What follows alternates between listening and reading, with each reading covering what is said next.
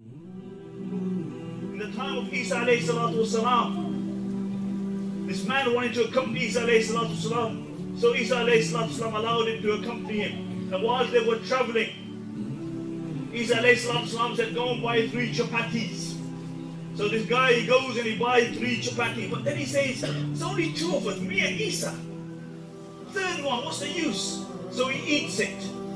So when he comes to Isa alayhi salatu wasalam, Isa alayhi salatu wasalam asked him, where's the 3rd one? He said, 3rd one? He said, there was no 3rd one. So when they're traveling, they come past the goat, and Isa alayhi salatu wasalam buys the goat. And then he makes a dua to Allah. And Allah subhanahu wa ta'ala slaughters the goat all by itself. And then it's skinned by itself. And then it begins to roast by itself. The man goes, subhanallah, mashallah, what a miracle. And Isa alayhi salatu wasalam said, I ask you by the one who did this, where is the 3rd roti? Where is the 3rd chapati? And he says, wallahi billahi tallahi kasme. Kasme. You know, like when we were kids, they would say, kasme on my mother's deathbed. And I had friends who would kill their mother 10 times a day. And he said, wallahi billahi tallahi kasme. There was no 3rd roti. So they carry on. And they come to a river and there's no boat. And they want to go across. And when they want to go across, Isa alayhi salatu strikes his staff on the bank.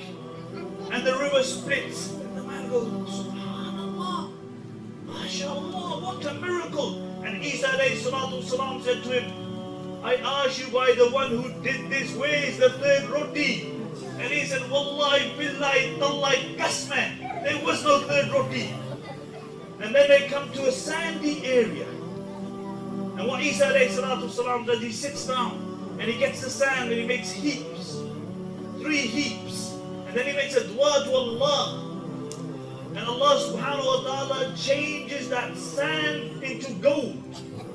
And Isa alayhi salatu wasalam sits there and he says, this one is for me. This one is for you.